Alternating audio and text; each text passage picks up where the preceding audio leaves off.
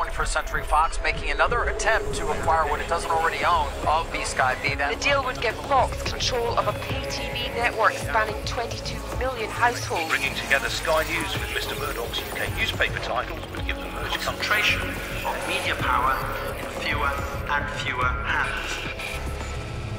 The Paris-based media watch organization Reporters Without Borders has called him a predator of press freedom. Comparing him to other human rights abusers, the U.S. NGO Freedom House has listed him among the worst of the worst. They're talking about the authoritarian leader of the Russian Republic of Chechnya, Ramzan Kadyrov. Kadyrov followed his father into the president's office and just last month celebrated his 10th year in power.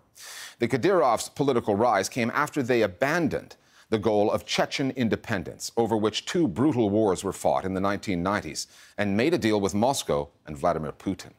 Since then, the capital Grozny has been rebuilt with some shiny new towers, but a free press no longer exists, and the few journalists still reporting on human rights in Chechnya do so at their own risk. At least two have paid for their work with their lives. Many more would-be critics have been forced to flee the country or have just disappeared. The Listening Post's Johanna Hus now on the challenges journalists face when reporting on Chechnya under Ramzan Kadyrov.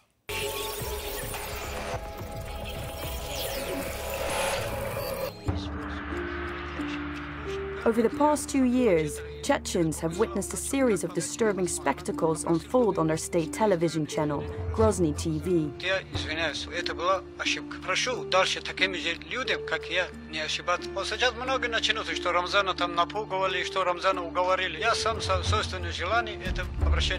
Ordinary Chechens accused of insulting the state and its leaders online are made to apologize, live on air, to the head of the Chechen Republic, Ramzan Kadyrov.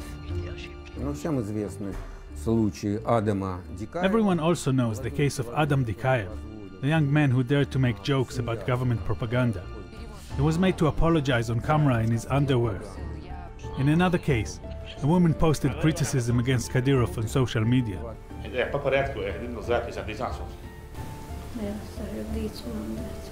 She and her husband were taken to the Grozny TV studio. They were humiliated and had to ask Ramzan Kadyrov for forgiveness.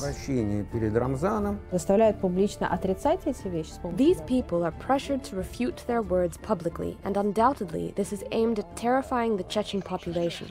The shame and humiliation applies the sort of pressure that direct violence would. This is part of the campaign by Chechen authorities to ensure they are always depicted positively. You have to write about the authorities as you would about the departed, either good or nothing at all. Ramzan Kadyrov has ruled Chechnya since 2007 and has succeeded in eliminating any space for dissent. Critical media have been silenced, and the outlets that do still operate in the Republic all have to toe the government's line. The internet is one of the few remaining places where Chechens can voice any dissatisfaction with the state. Internet access hasn't been completely shut off, and social media is relatively accessible. Possibly because blocking Twitter and Instagram would deprive Kadyrov, who posts regularly on both sites. However, increasingly, even the internet has been squeezed. And for Chechen audiences, there are precious few outlets or platforms for alternative narratives. The treatment of Kadyrov in the local media is very similar to the treatment of Putin in the Russian national media. If he says something, that is the news. За игрой пристально наблюдал и главный болельщик, глава республики. And if he doesn't say something, well, there isn't much going on. Kadyrov is a very colourful man, and he does lots of things that journalists love. He hangs out with A-list Hollywood stars, he has a pet tiger. Underneath that, in terms of actual day-to-day journalism, he's been catastrophic. The government is keen to present anyone who is critical of the government as an enemy. If you are a Chechen and you try to work as an independent journalist, you will be warned off. And if you continue, you will be hurt. And if you continue, you'll be killed. The journalists who have remained in the Chechen Republic work as pro-government propagandists. If any independent observer watches TV or reads newspapers in the Chechen Republic, he will see similarities, not even to late communism, but to Stalin's times, when the only thing permitted was to praise, as though everything is perfect. We contacted numerous Chechen officials and news outlets to hear from them about the state of the news media in the Republic. No one responded to our interview requests. The last outpost of critical journalists has become Russia. The Moscow-based newspaper Novaya Gazeta and a site called Caucasian are two of the few news outlets still reporting abuses in Chechnya. They do this work at considerable risk to themselves. Kadyrov continuously attacks critical Russian journalists via state media or through his social media accounts, and in some cases, it hasn't ended at just threats. In 2006, Novaya Gazeta's prominent Chechnya reporter, Anna Politkovskaya, was shot dead in her home in Moscow, reportedly on the orders of the Chechen authorities. 3 years later, her colleague, Natalia Estemirova, who wrote extensively on Chechen human rights abuses, was kidnapped in the Republic's capital Grozny and murdered. And last year, a journalist working for Caucasian Zalavdy Geriev, was kidnapped, tortured and forced to sign a confession on drug charges and sentenced to 3 years in a Chechen prison.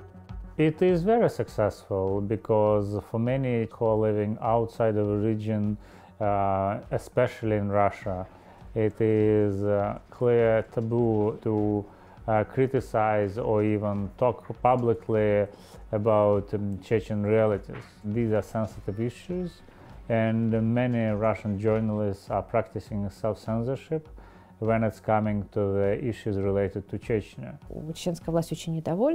The current Chechen regime has a long history of liquidating its critics, so threats are not the worst that can happen. The regime has built a reputation that is willing to solve all problems with violence. While this is alarming, it's not completely effective. It doesn't stop all non-Chechen journalists from writing on Chechnya. We at Novaya Gazeta and colleagues at Caucasian continue to cover abuses in Chechnya, and it makes the authorities there really angry, especially since we have a lot of journalistic credibility. The Kadyrov family owes its rise to power to a political decision taken by Ramzan Kadyrov's father, Ahmad Kadyrov.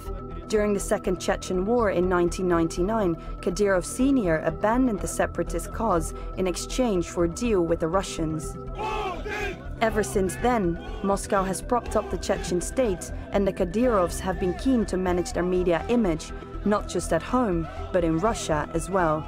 There's an element of constantly reinforcing himself to a Russian audience. Most Russians, certainly Russian nationalists, don't like him.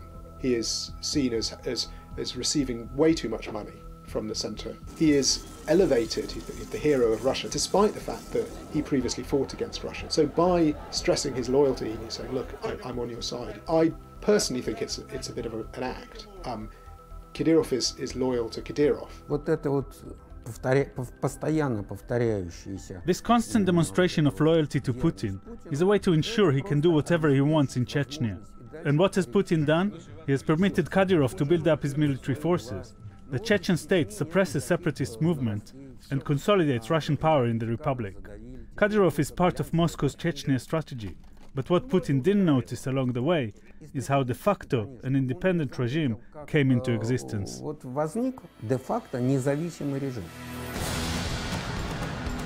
After 2 devastating wars and nearly 20 years of Kadyrov rule, Chechnya has rehabilitated itself somewhat. The capital Grozny is peppered with shiny new buildings, but the city's gleaming surface doesn't quite hide the political shambles the Republic is in. Ordinary Chechens have no political agency, the media climate is oppressive, and there's an ongoing insurgency carrying on the fight against the Russian state. Chechnya has hundreds of news stories going untold, and the leader of the Republic, Ramzan Kadyrov, is making sure it stays that way.